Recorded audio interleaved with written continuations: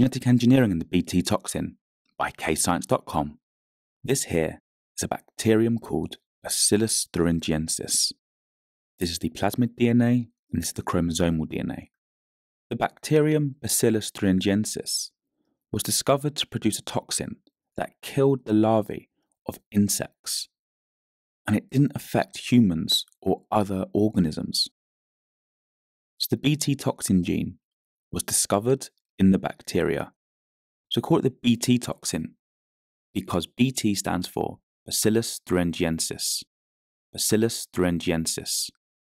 And this here is the Bt toxin, the pink dots. So as you can see here, the Bt toxin was sprayed on these two plants to the left, not on the plant to the right. So this insect larvae, examples are caterpillars.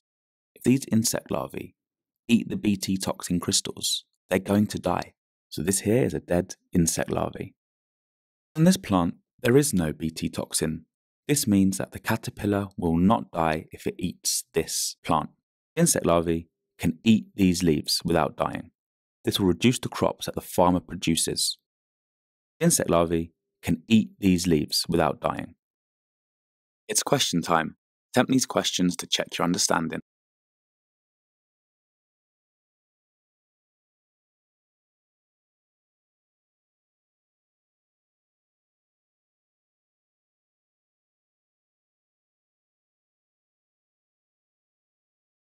So the bacterium Bacillus thuringiensis was seen to produce a toxin called Bt toxin.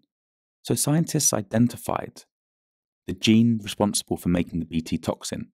So they used genetic engineering to remove this gene from the plasmid of the bacteria, the Bt toxin gene, and then they get the chromosome from a plant. And then they insert the Bt toxin gene into the genome of the plant. So as you can see here, this chromosome in this plant cell has the Bt toxin gene in its genome. So every plant cell in this plant should now have the Bt toxin gene in it.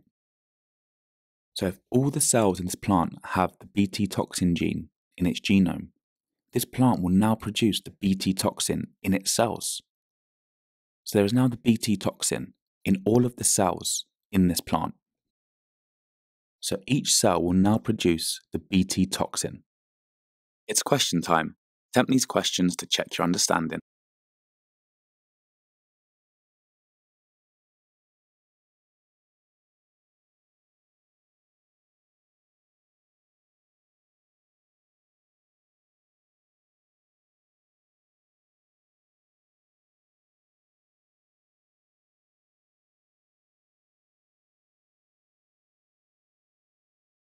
So the two plants to the left are Bt crops. They are genetically engineered plants with the Bt gene in the plant's genome. Whereas this plant on the right is a normal native crop, which has not been genetically engineered. It does not have the Bt gene in its genome. So these two plants are going to produce the Bt toxin. Whereas this plant on the right is a normal native crop. So if all the cells in this plant have the Bt toxin gene in its genome, this plant will now produce the Bt toxin in its cells. So if insect larvae feed on these plants, the Bt toxin is ingested by the insect larvae and it dies. And the crops are not eaten.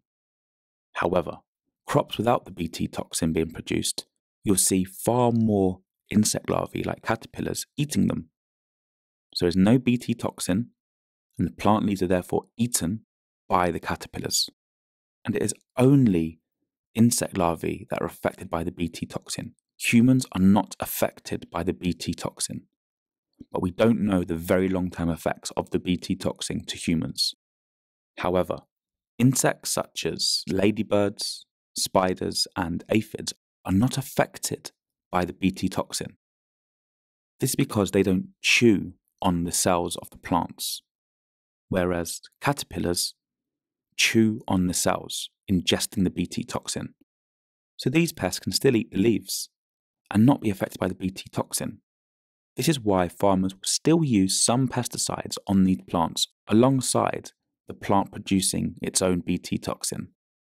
But it will need less pesticides. So it will use pesticides, but it will need less because it is not targeting the insect larvae, because that is being killed by the Bt toxin. This here is the use of pesticides by a farmer. If you use a Bt toxin, you'll require less pesticides being sprayed on the crops. So the Bt toxin increases crop yield and less pesticides are needed. There are some concerns. Farmers could be worried that the insects become resistant to the Bt toxin, and that would mean they've bought a lot of expensive seeds, but they will not work because the insect larvae will develop a resistance to the Bt toxin and then eat the plants anyway. It's question time. Attempt these questions to check your understanding.